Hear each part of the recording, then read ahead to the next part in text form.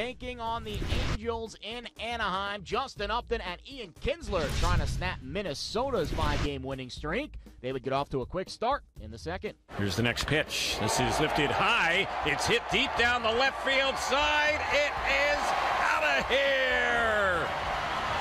Ian Kinsler, second home run of the season, a 2-run shot. 2-0 Angels. And this is hit high, and it is hit deep, and it is way out of here. Well, Upton is on a home run tear right now. 3 games in a row.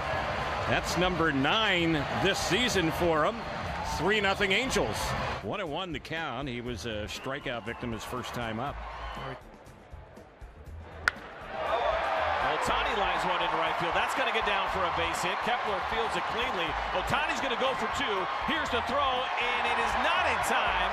An RBI double for Shohei Ohtani as Albert Pujols scores easily, and the Angels now lead it 4-0.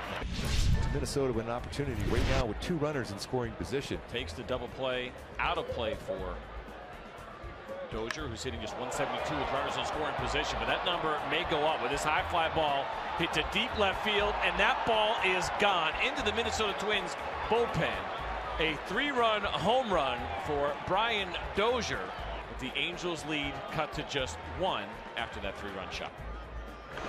And here's a pitch that comes in, and Kepler might have got hit by it a little bit as well. We might have to take a look at that now. Here's a better angle. Yeah, this play is not reviewable. Yeah, he certainly swung at it. Kepler will get back in there with a 2-2 count against Alvarez.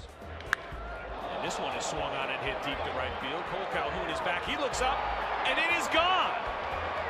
Max Kepler, after taking a pitch off of his hand, just hit his 5th home run of the year, and that is going to tie this game up.